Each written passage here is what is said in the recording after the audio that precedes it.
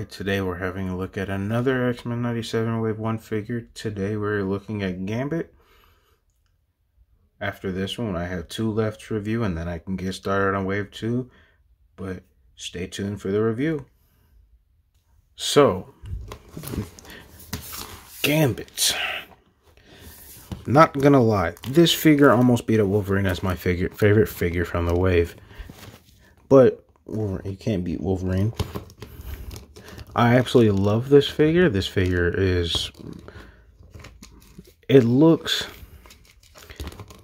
amazing in my opinion. Now, I've heard people say that some do like the Gambit, some are kind of meh on it, some are mixed on it. I like this figure. This is my second favorite figure. I've never had a Gambit. This will be my only Gambit figure. I don't think I'll probably pick up another one because this is a classic kind of Jim Lee looking Gambit. So nothing wrong here. I like the hair sculpt. It looks good.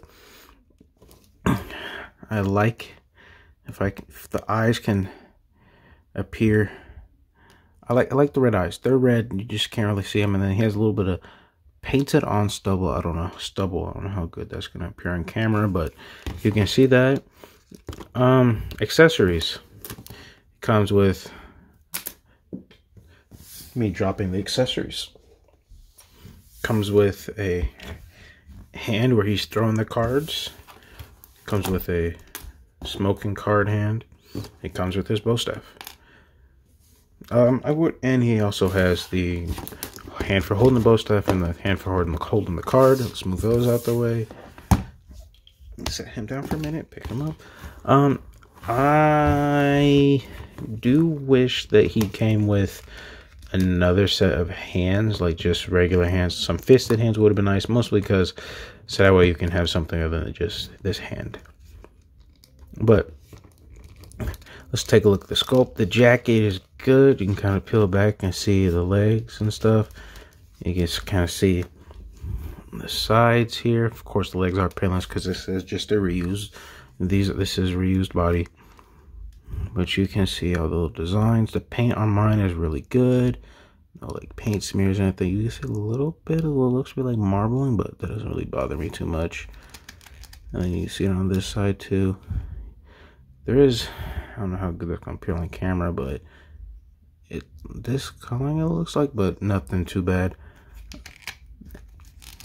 And then you can see the chest. It's just reused from the last Gambit figure, which I do not have.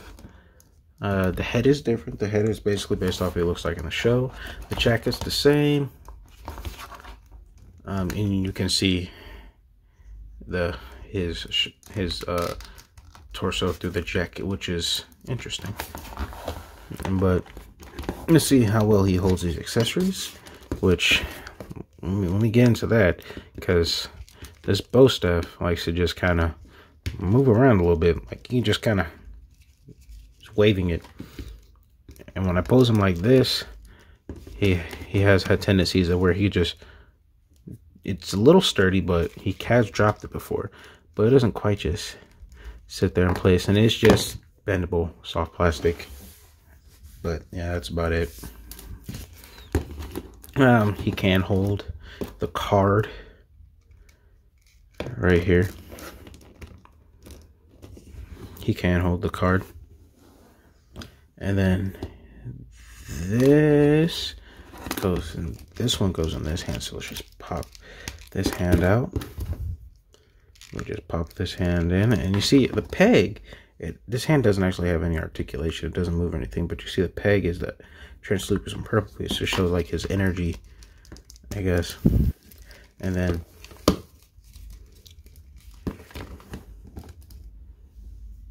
yeah, you have him throwing the cards at you. Like, yeah.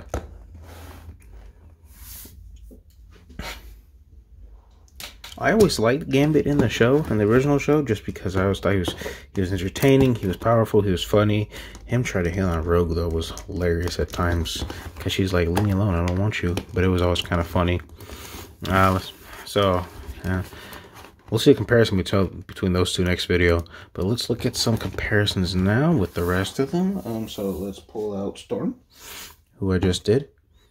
Let's pull out Magneto, who I did a while ago. It was like the second video. All right, Magneto, we're gonna stand.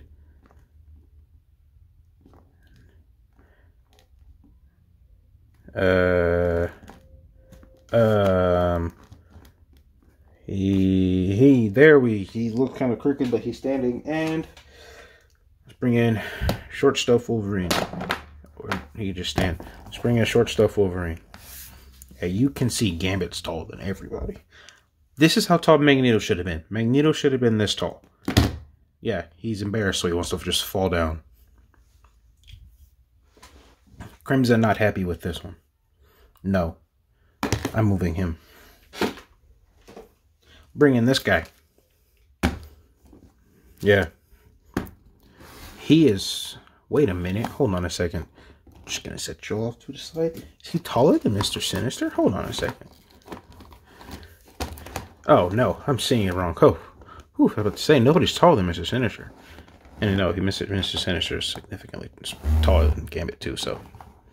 Yeah, I thought he was about to be smaller. I was about to say, no, Mr. Sinister should be taller. Let's look at the articulation, shall we? Single jointed elbows, pinless, but it's mostly because of the trench coat. Wrist swivel. It can go. Can actually. Oh, okay. It moves up and down because of the bow staff, but when you put it like this, it can't really move too much in this. So this hand has generic articulation. Head can go all the way around, kind of. You might have to move the trench coat a little bit. Head can look down that much. It can look up that much. You can look that way. It does have a generic ab crunch. And then the trench coat just kind of flies in the air. It's floating. It does have waist swivel. It's got a nice little ratchet joint. He has thigh rotation, double jointed knees. Again, these legs are reused, so they're pinned. It would be nice to get some pinless ones. They could have remolded some, but they didn't. And then he has ankle pivot. Feet are a little stiff on mine. It can go forward that much, and back that much and go forward that much. Yeah, most of his articulation is good. It's not super stiff. The trench coat does limit a little bit, but not a lot. I will say these X-Men 97 figures so far have not been super stiff, besides Wolverine's head not wanting to come off. But other than that, it hasn't been that bad. Now, I have seen people do head swaps with the retro carded Gambit head, and fortunately I don't have that figure, so I can't actually show you that, but I have seen people do that, and people were saying that it actually looks pretty good on this body, and I do agree, but unfortunately I don't have that figure, like I said, so I can't do any head swaps, so there's that. I do like this Gambit. I am happy with it.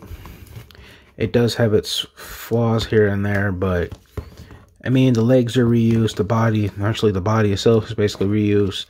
The arms, I'm not for sure. I think the hands are reused. These are the same that he always comes with.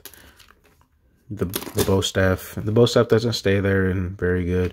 I wish the hands were a little tighter, close a little tighter, but just kind of waves in there. I will say this though, that head sculpt is amazing on him. That head sculpt is just, I like the way the hair is. See the individual hairs. And see all back here. It is one of the best head sculpts from this line. But no. That's basically it about the figure, so yeah. Today we had a look at Marvel Legends X-Men 97 Wave 1 Gambit. I got him in a somewhat decent pose. I'm not the great. I'm okay when it comes to posing action figures and stuff. So I can relate to MCU Collector 24 when he says he's not the greatest at it. I can kind of get mine in some cool poses, but it's nothing special. No, I'm very happy with this figure. It's my second favorite from this wave, just behind Wolverine. But we'll see what's my favorite out of general, both wave 1 and 2, after I reviewed every single figure, and you'll see my honest opinions about them. But no, this figure is good. I recommend it. If you don't have a Gambit, if you have the other ones, you probably wouldn't need it. But if you do like the X-Men Animated Series show and you're looking forward to the X-Men 97, I do recommend it. But no, this has been a phenomenal figure. But yeah, no, my Cash App is down below if you'd like to help out and support the channel.